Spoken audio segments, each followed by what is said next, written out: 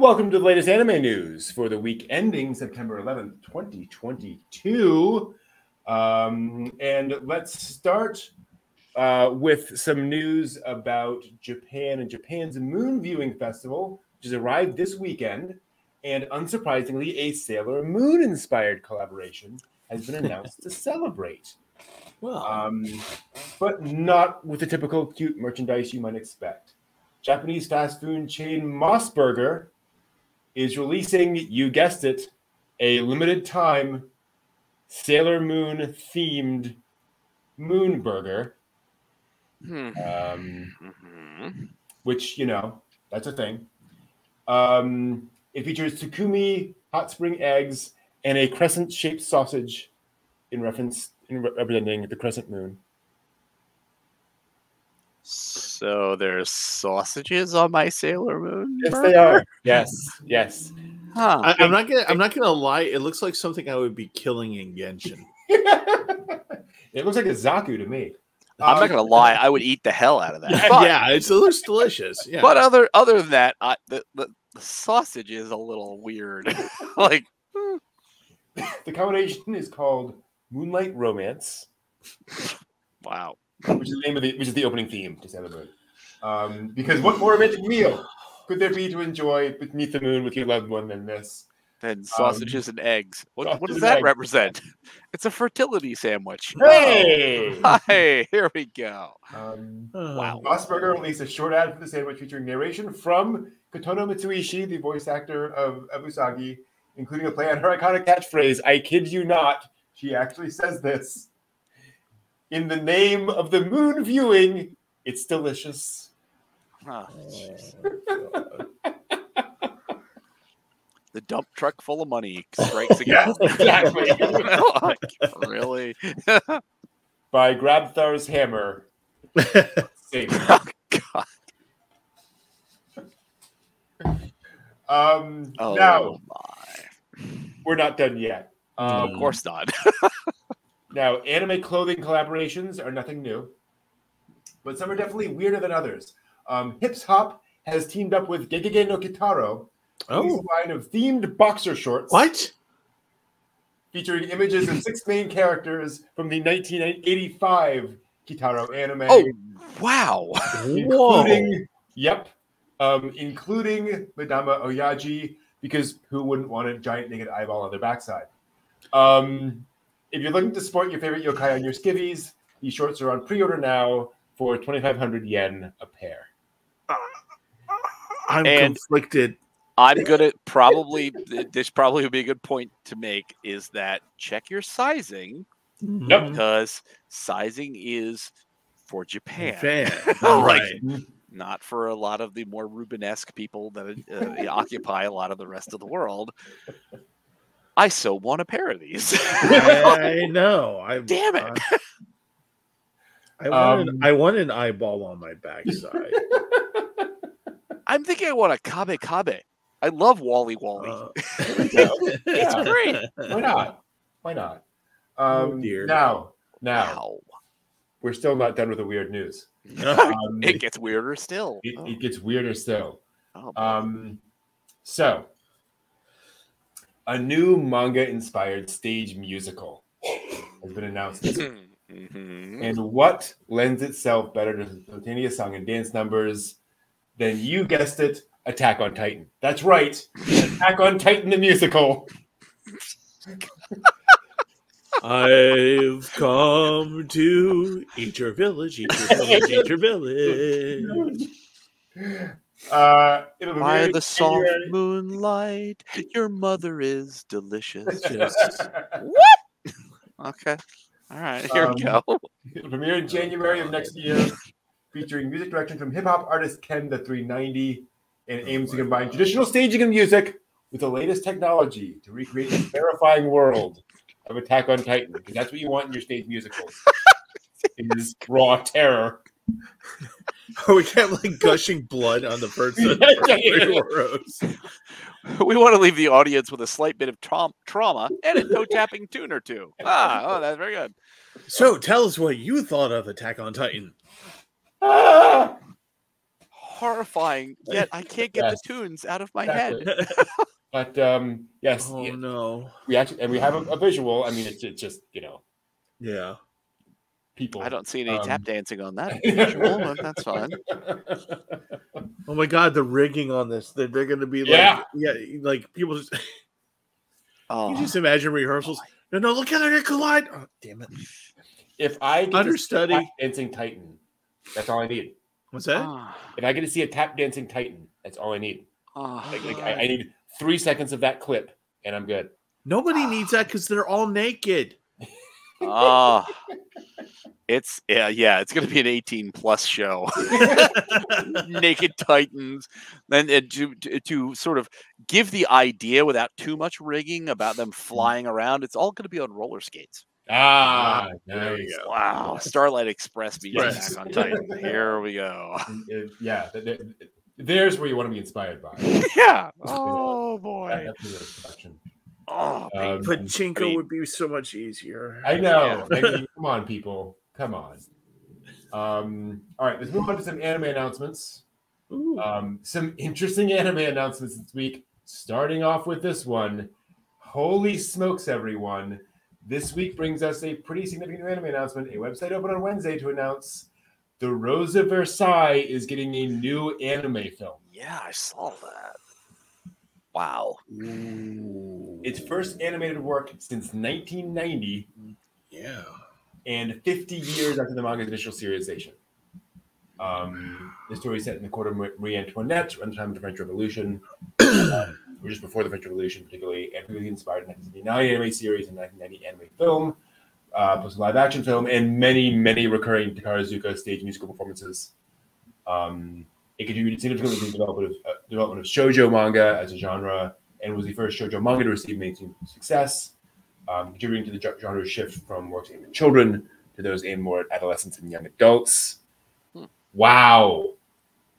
Yeah. Wow. And like this image, that don't look like 1979. Like, I can't wait to see what Rose of Versailles looks like as a modern anime. Wow. Yeah. It's not going to be any kind of Utna kind of vibe going on. We'll see what happens. That's the interesting question. Like, that anime series was very stylized. Yes. Are they going to go that route, or are they going to go more kind of restrained modern style? I don't know. It's going to be like Final Fantasy 15. It's going to be all the CGI kind of thing going on. Okay, gotcha. That's good to me. We'll find out. We'll find out. We'll definitely find out. The cover of the 9th volume of the Frieren Beyond Journey's End manga was revealed this week and states the manga is getting an anime. The story follows an elf mage named Frieren, who, decades after her party defeats the Demon King and brings peace to the land, embarks on a new journey to fulfill the last wishes of her former comrades and confront her own immortality. From what I've read, this is a little more kind of slice of life journey kind of a story, right? Than a lot of other things. So I'm intrigued. You can get the manga. I have it downloaded. I'll hopefully read it soon.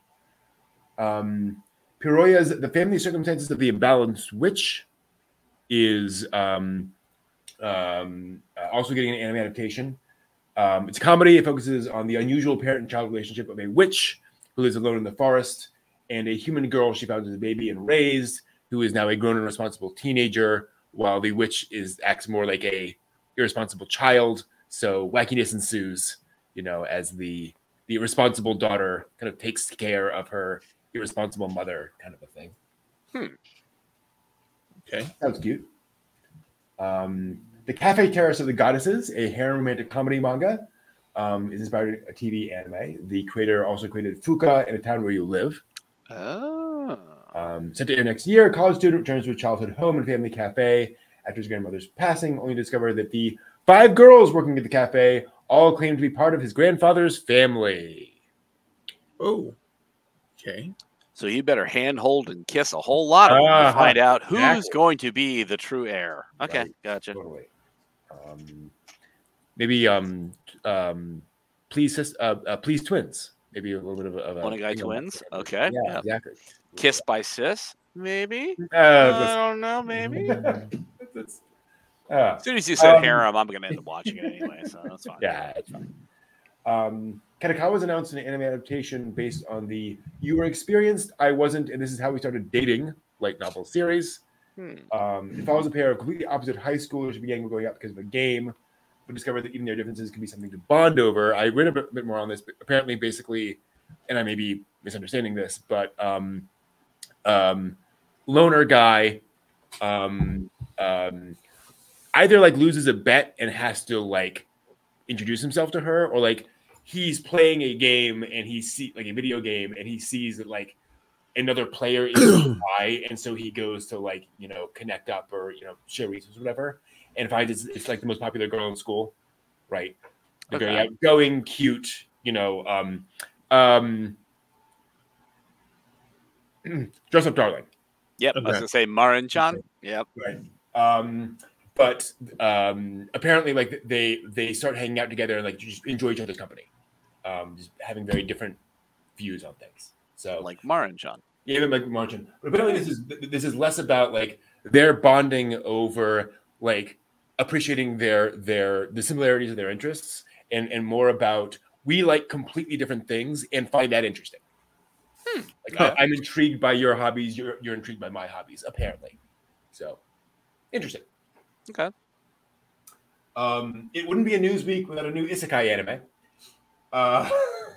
And this week's entry is actually the strongest, inspiring a TV anime sometime next year. The unfortunate protagonist gets the privilege of being reincarnated into another world, but is promptly reborn as a baby and abandoned by his parents, who are royalty.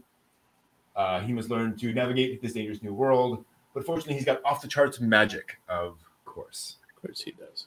Okay, now, if you stop it at the point where he's like 1 year old and like a ridiculously powerful mage, and he can think like an adult but can't communicate other than like, I'd watch that. That'd be funny as hell. But if we're gonna have the whole growing up thing, like was it Mushioko Tensei? Right. Yeah. Like, okay, we've done that. Mm-hmm. Yeah, we'll see. It's isekai. We've done that. But yes, a 1 year old like babbling baby who like has ridiculously superhuman powers. That would be damn funny. I'd watch that. I'd definitely do that. The Tear Moon Empire light novel series is also getting a 2023 TV anime. The selfish Princess Mia of a fallen empire is killed by her people, but suddenly wakes back up as a 12-year-old. To be clear, she does not isekai. She jumps back in time to herself when she was 12. And sets out to rewrite history and fix the empire so she can avoid the guillotine a second time. So a little bit of villainous. Villainous. That's what it sounds like. But it sounds like a little bit more like, you know, I know exactly where this is going and need to kind of rework things as opposed to like I'm in this scenario. Right. I need to replant the flags like here, there, here, and there. So let's not lead to death.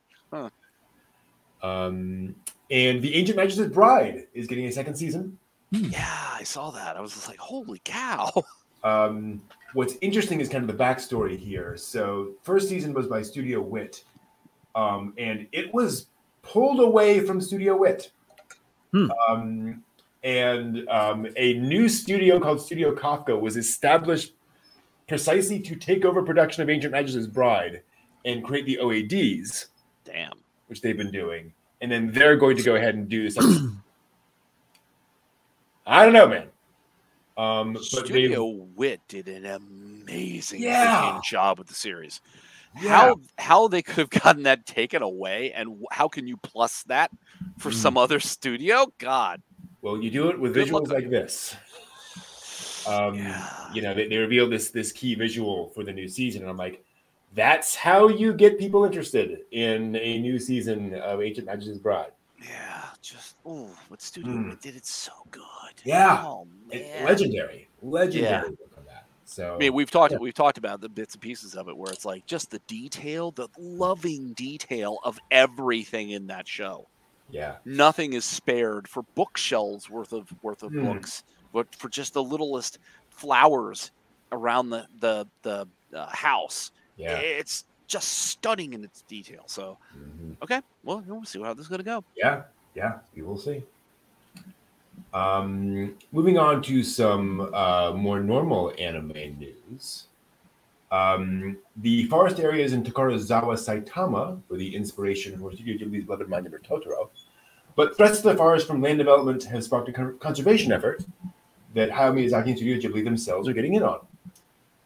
The Green Space Conservation Project, being run by Tokorozawa City, aims to conserve 2 different forest areas of around 2 hectares each, that will cost an estimated 2.6 billion yen.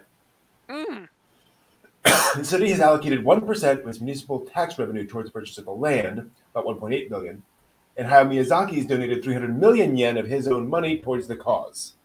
And that's like $2-3 billion. Damn.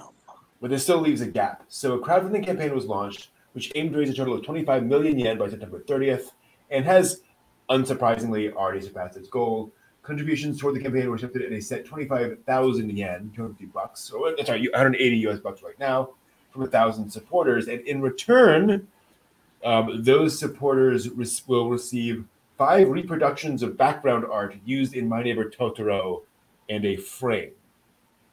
Oh, baby. Not bad. You get the camphor tree in 2 different angles and various other images from there in gorgeous, gorgeous detail. Damn. Not bad.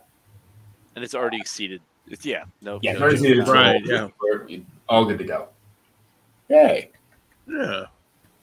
2 hectares seems kind of small though. Oh, it is small, and they showed, and it's like a strip of trees. It's like a strip here. That's all they got. That's all we're gonna get. I was gonna say, because I would have figured like 50 or 100 hectares would have been probably like forest. You know, I mean, like that's a big thing versus 2.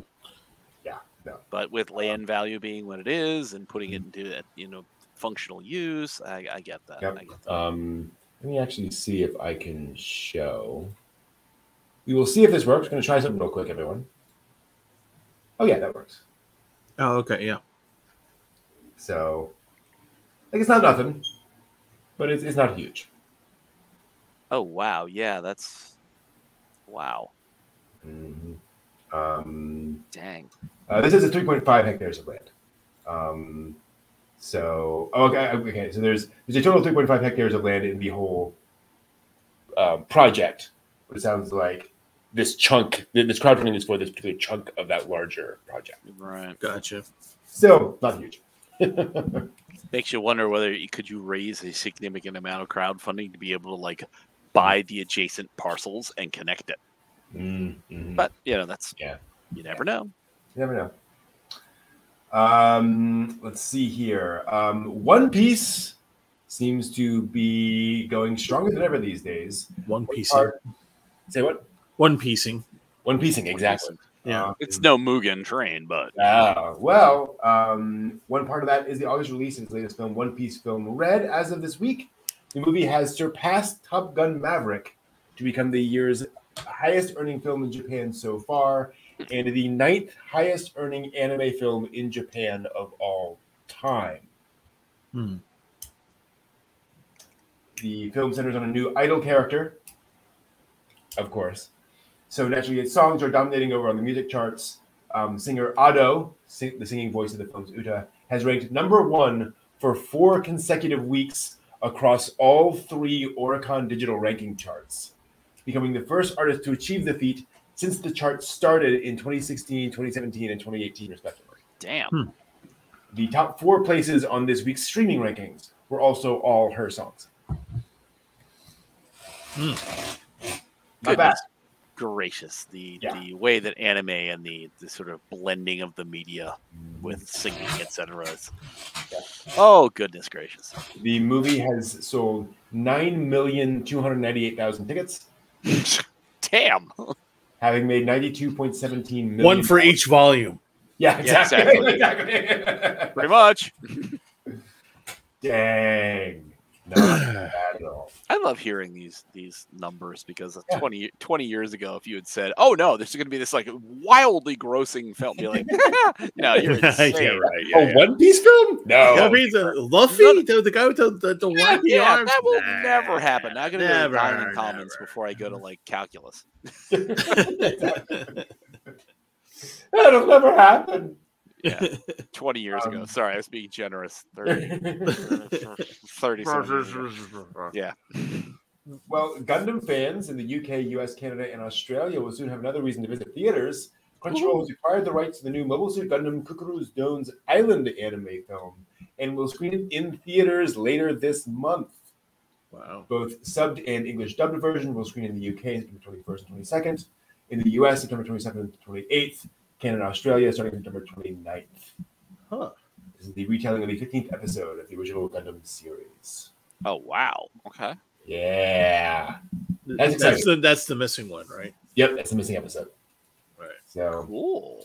We'll get it in theaters over here. That's tempting. Very tempting. IMAX.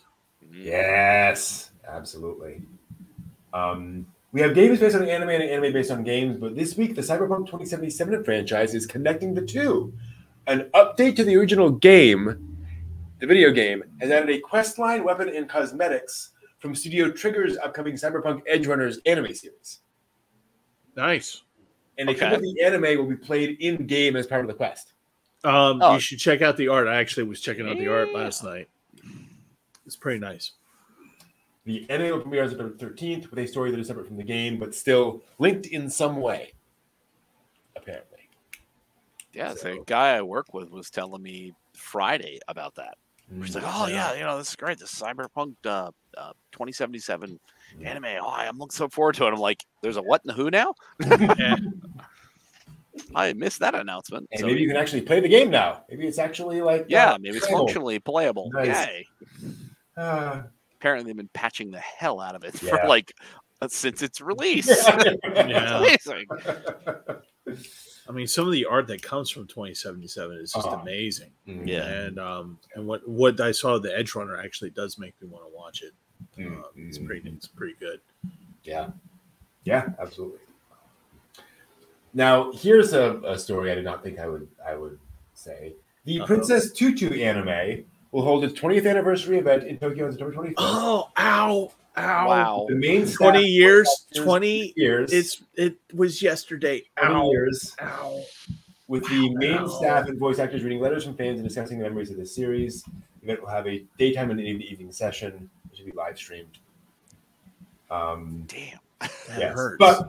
But 20th anniversary event. That's cool. Oh, it's cool. It's very cool, but it just doesn't feel like 20 No, years. It does not feel like 20 years. I feel like I was just watching the AMVs of that yesterday. No. It's like, Is a Princess Tutu. Will you get a To Love Ru 20th anniversary? Yeah. Probably not. Right. Princess Tutu, yes, but probably there's a lot of others that are not. Could they treatment? Could they do more anime for Princess Tutu? I wonder. I'm sure they could. But how? Like this? That story is done. Oh yeah. Well, now you do the dream of like one of the characters that's set on a night where you're not in the anime, and in that dream there's this whole other world. Yeah, that's how you do it. You got it. Yeah, you got it. Yeah, nailed it. Coma fantasy. I mean, Isekai. Hey. Princess Tutu as a warrior in a futuristic space isekai. God, really? I'd watch it, but I'd want to know, but still. Last up, warning to any of you who have used the streaming service Wakanim, the release of new content has been delayed as it works through an issue which may or may not be related to a possible sale of data leaked from its 6.7 million users. Oh, no, that's not good. No. Personal data, IP addresses, and account info from the service was listed for sale on a data leak marketplace at the end of August, and has since been marked as sold. Crunchyroll, who now hosts Wakanim's content library as part of the big merger from earlier this year, stated it's aware of the alleged data incident and is investigating the issue. Investigation is ongoing. So, again, to be clear, Crunchyroll sort of acquired. This is not Crunchyroll data.